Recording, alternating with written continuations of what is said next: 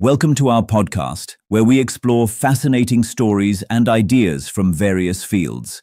In this episode, we discuss the Axiom-4 mission, with Shubhanshu Shukla and crew returning to Earth on July 14th.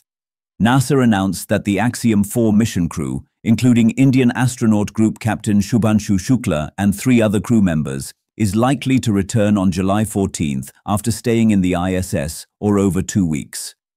We are working with the station program, watching the Axiom-4 progress carefully.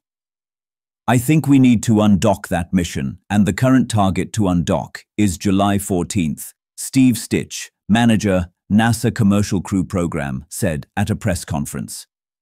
The Axiom-4 mission blasted off from the Kennedy Space Center in Florida on June 25th, and the Dragon spacecraft docked at the space station the next day after a 28-hour journey.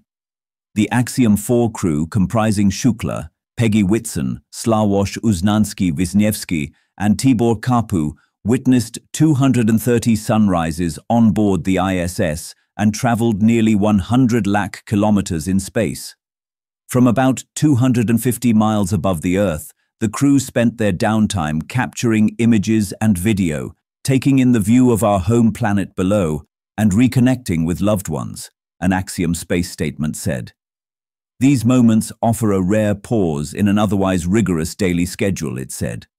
Since the start of their work on ISS, Axiom Space has said the crew members have advanced scientific studies, tested new technologies, and engaged in global outreach efforts. Group Captain Shukla became the first Indian to visit the ISS and the second Indian astronaut after Wing Commander Rakesh Sharma, who went to space in 1984.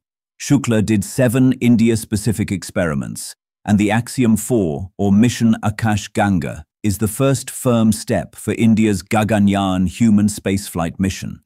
A splashdown is expected several hours after the undocking, near the coast of California in the Pacific Ocean. Group Captain Shukla's parents have said that they are very proud that he is set to return after completing his mission. Thanks for tuning in to this incredible story.